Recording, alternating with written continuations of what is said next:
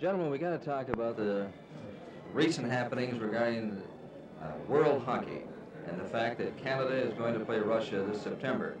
First of all, is there any chance that either one of you are going to come out of the mothballs and come back and play, John? John's a young man, but I'm too old. Well, personally, no, I don't really think so. First of all, the team and the coach who are going to face the Russian, they will be in good condition. And I think there's a man right now in the NHL who could represent Canada in a much better way than I can do right now. Gordon, how about you? Well, the qualification, I think, to play the Russian now, you got to be young, strong, and in shape, and I fail in all three, so I won't be around.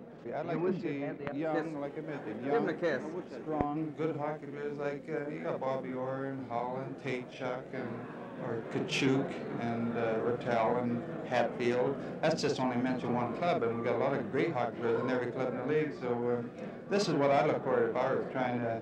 I won't be coaching naturally, but if I were in a position of the coach, that's what I'd be looking for.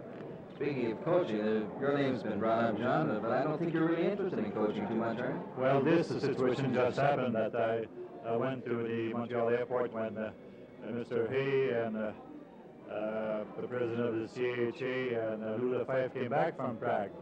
And one of the TV interview, the question was just thrown, and they just say, what about this guy who was right there? It just happened that I was there. But I don't feel that you don't become a coach from today, from tomorrow. I think there have been some great coach in the past. There's some great coach right now in the league, and maybe in some other league too. And I think you need a little bit of experience behind that bench.